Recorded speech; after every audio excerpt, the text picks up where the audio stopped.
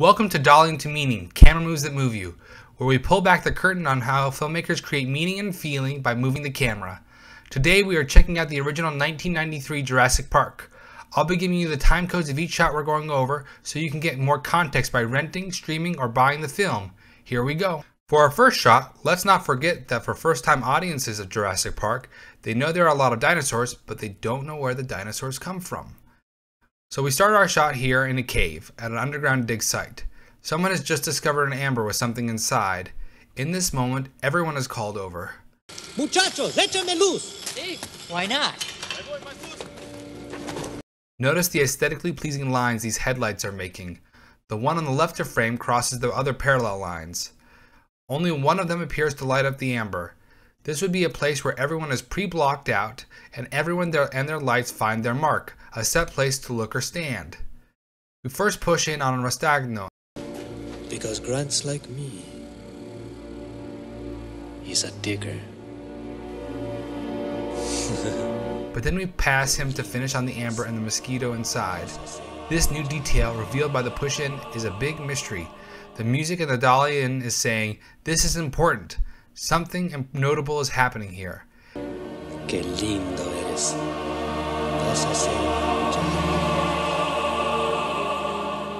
It's like a big highlighter coloring in a word. But for the first time audiences, we don't know what it means yet.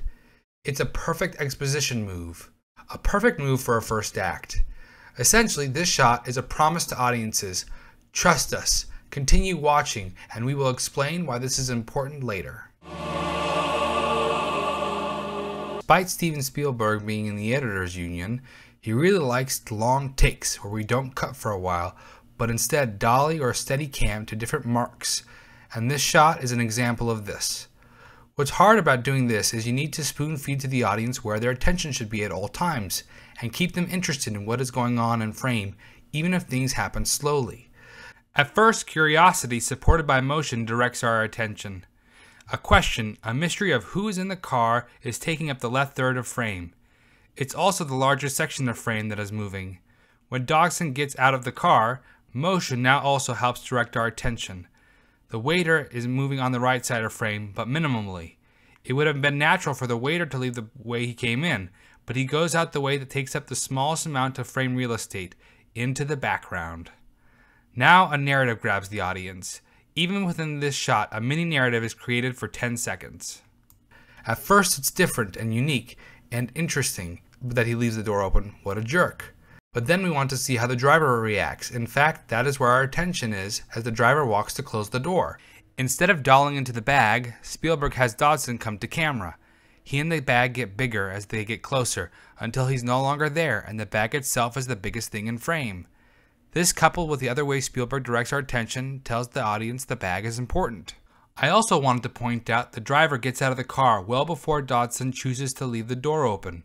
But with the driver being blocked by the car, we the audience don't really notice. It's okay for there to be unnatural character actions when it doesn't occupy the audience's attention. The driver insults him with a sign, and then immediately Dodgson cuts off our view of him. Our attention immediately goes to the bag, which is in the same part of the frame as the driver was. The bag turns, making something that once was small and further back in frame, closer and now very big and wide. Spielberg is putting our attention on it for a long time here to tell us this is important. But we don't know why yet. And again, it's an expositional mystery, but it's at the beginning of this scene and we'll find out the answer later. Now we go to a cowboy angle where we can see his legs to his head. The look really draws our attention to his face. But now something in the foreground pops up. It's a market and it's out of focus. We really aren't supposed to be paying attention to that. But through the market we can see Dodgson continue to look, side to side.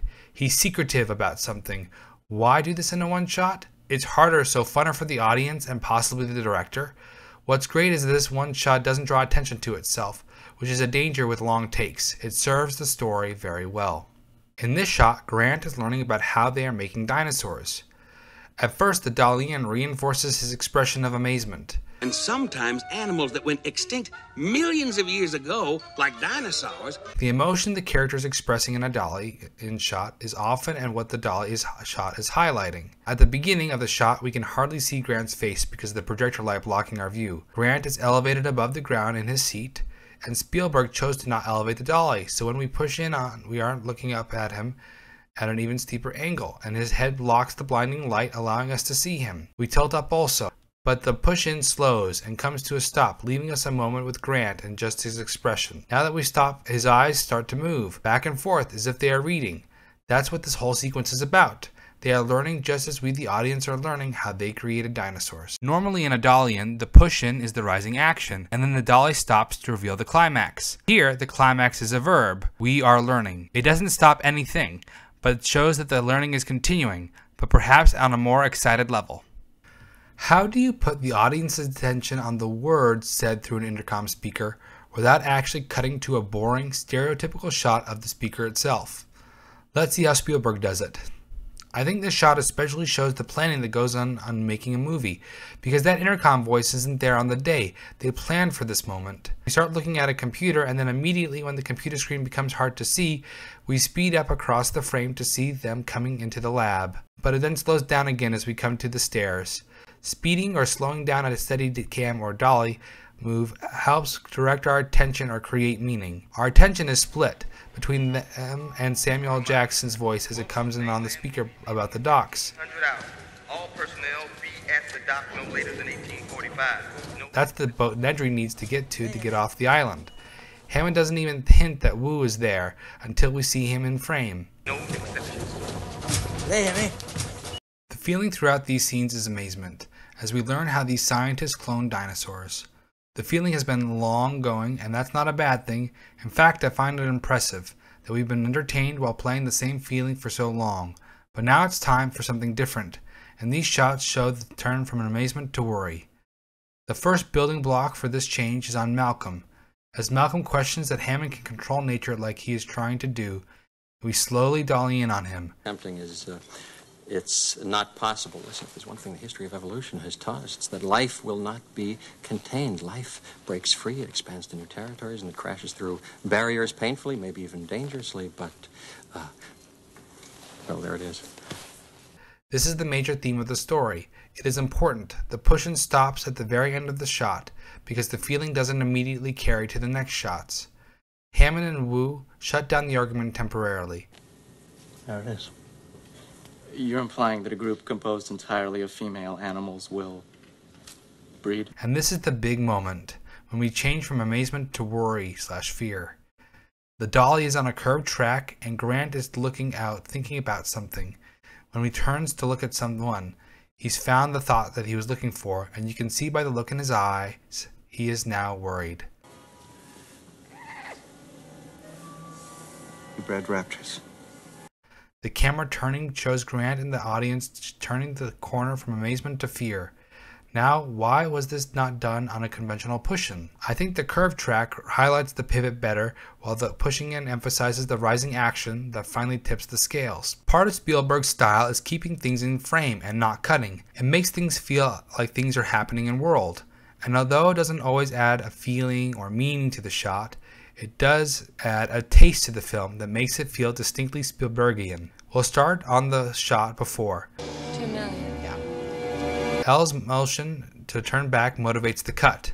A motivated cut means it's a smooth transition to the other shot. It's not always necessary that cuts be motivated, but it helps. Then we get a different angle of Hammond and Muldoon. This is a slow dolly-in on Hammond as he makes the request.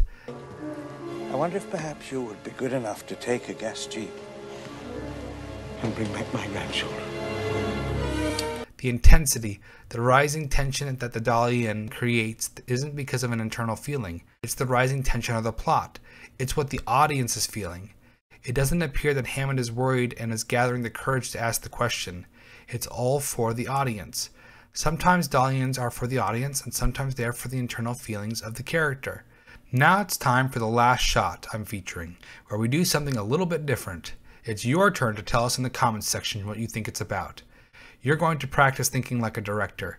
Don't read the comments first. Try this on your own before peeking in on the answers of others. If you can, watch the surrounding scene yourself. What dialogue prompts the camera to start and stop moving? What does this sort of crane out move mean? What part of the scene is it? Guess we'll just have to evolve too. What do you call a blind dinosaur? I don't know. What do you call a blind dinosaur? Thanks again for watching Dolly into Meaning on Jurassic Park. Subscribe and hit the notifications button. Check out the community or about section to see what movies I'm going to do next and maybe get them or watch them ahead of time. Got some constructive feedback or suggestion of what movie I should do next? Use the comments section. See you next time. Thanks.